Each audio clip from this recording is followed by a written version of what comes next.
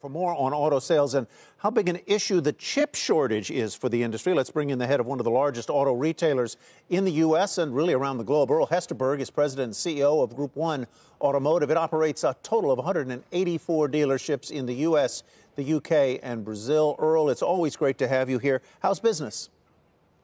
Couldn't be much better. As Phil just said, demand is very, very strong. And is it strong across? You have a whole portfolio from ultra luxury rides down to the more basic standard transportation. Is one segment of the market stronger than the other, than any other? Not really, Tyler. It's across the board, and it's new and used.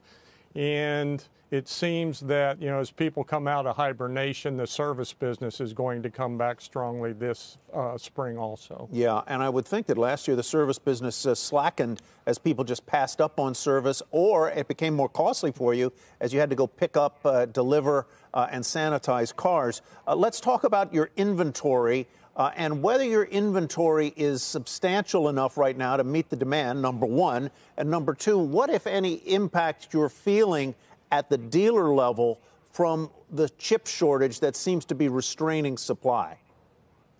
Yeah, there's impact there. Our inventory's down probably a little bit more than 20%. But, the auto retail network is pretty flexible and creative. We trade with other dealers. We trade within our group. We move used car customers to new cars and vice versa. So we're managing it pretty well. And, yeah, it's a challenge, but overall, it strengthens margins, and so many of our customers, particularly the pickup truck customers, are brand loyal. A Ford truck, a Chevy truck, a Ram truck customer, they're going to stick with the brand, and we're ordering from the factory, I would say, special ordering more vehicles than ever. Yeah, once a Ram, always a Ram, I suppose, in many ways. Let's talk a little bit about new versus used.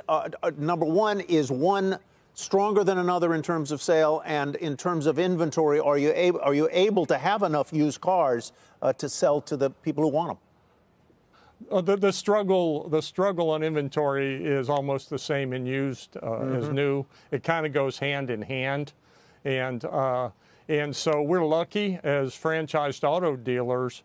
We're able to source from our manufacturers off lease cars, 2- and 3-year-old lease cars. There's no reduction in those. And then as new vehicle sales increase, which you can see they're increasing at the moment, we get more trade-ins.